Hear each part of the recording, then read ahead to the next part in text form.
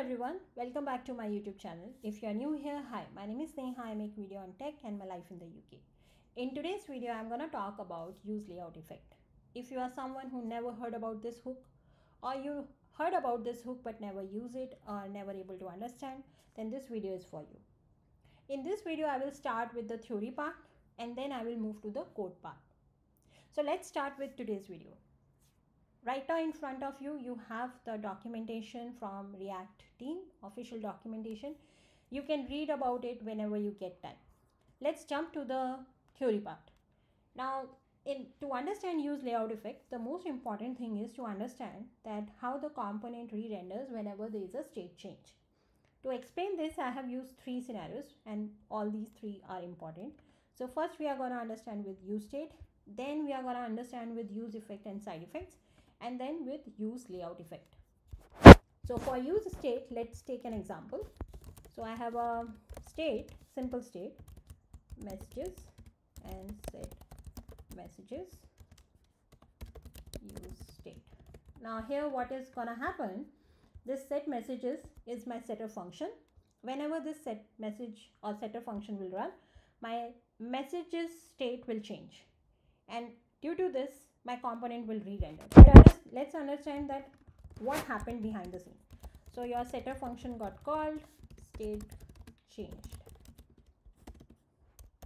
then component will, new values will be calculated,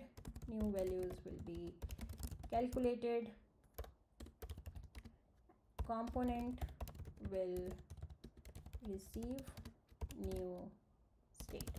Just ignore the spelling, please. Receive the new state, or it will be called with new state. After this, what will happen is, next is React.js magic, which is basically diff algorithm. Its job is to compare the real DOM and understand where the changes are happening, which all nodes it has to change, create the virtual DOM, and after that it will recalculate the layout. So layout recalculation will happen, and once everything is ready, it will repaint the new updated or state change component to our browser. So this all happened whenever the state got changed. Now let's understand what will happen if this state messages is a side effect in our useEffect. So if I will use a useEffect and this will become a dependency in our useEffect, then what will happen? So we will start with this. Setter function will be called, state got changed, new values will be calculated, component will receive new state, and after that what will happen, because we are using useEffect, now useEffect will be scheduled to be executed after repaint. So useEffect will be scheduled, it will not be executed, it will be scheduled to be executed after repaint. Then what will happen, React.js magic will happen. So diff algorithm is gonna calculate where all the changes are happening, your virtual DOM get constructed and compare with real DOM. Then the recalculation of the layout will happen, repaint will be happen after that, and then useEffect will be executed or will run. Now if you will, now what is the major thing here? The major thing here is your component with the new states are available on the browser on step 6, and after that useEffect is running. So the components which are receiving these messages are already visible on the browser, and after that whatever you have written on useEffect will be executed. This will cause a flicker, this will cause a delay in your UI. So this is the issue when you have visible flickering or delays in your UI, when your state is a dependency on your useEffect, because it runs after the repaint, and this is where the useLayoutEffect comes in the picture. So for this, let's understand. So instead of useEffect, all we have to do is just use useLayoutEffect, rest of the things will remain same. Now here setter function will be called, state got changed, new values will be calculated, component will receive new state.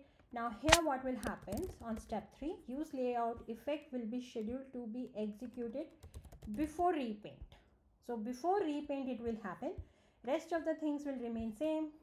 Your diff algorithm will work, your recalculate the layout will happen, and then your useLayoutEffect will be executed or will run synchronously, and then your repaint will happen.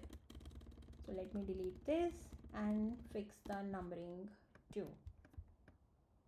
Okay, so now if you will see here what is happening, instead of after repaint, useLayoutEffect is running before that. So that flickering thing or that delay won't be there. Everything will come on the screen in one go.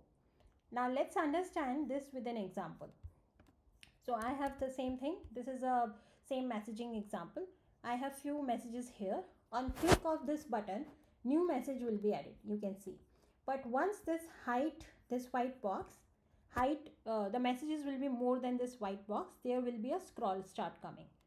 But what I'm doing here is that whenever a new message get added and scroll has to come, the scroll should automatically move to the new message position.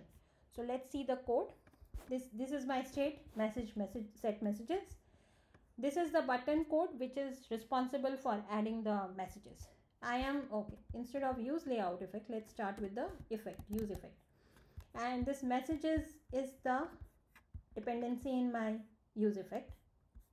And whenever this useEffect will run, what it is doing, it is responsible for moving my scroller to the new position. Now I have added a delay here just to show you that what exactly happened. So let's start. I will add few. Now can you see that message is getting added and then the scroll bar is going to the new position. So why this is happening? This is happening because of this, that messages has changed, component has received the new value. Now useEffect got scheduled, diff algorithm work, layout got calculated, repaint happened. So in repaint, what is happening when I'm clicking on add new message is coming here, so that repaint is happening, and after that useEffect is running. So that's why this delay is coming. So now what I will do is I will just change it with useLayoutEffect. Have I imported it? Yes.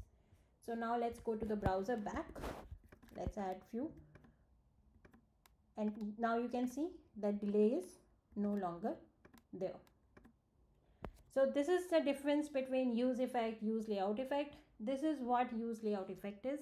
That useLayoutEffect, if you will go with the definition also, is a version of useEffect that fires before the browser repaint the screen. And this can hurt your performance. Prefer useEffect when possible. Why this is gonna hurt the performance? The reason is obviously where we are. What is happening here is that we are saying that it will run synchronously. Basically it will block. If you have a lot of things here, then what will happen, it will take some time, and the repaint will be paused for that time. But in this case, what is happening, you are repainting first, and then you are then the useEffect is running. So that's why there is some performance issues there. I hope this video was helpful for you. I have a request. If you like this video, could you please share in your social media? Please share at your work, at your study places. That would be a great help. If you like this video, let me know in the comment section which part you are liking, how I can make it more better. And as well as if you have new topics to you want few new topics on which I should make video, please let me know. Thank you so much for watching this video. Take care. Bye.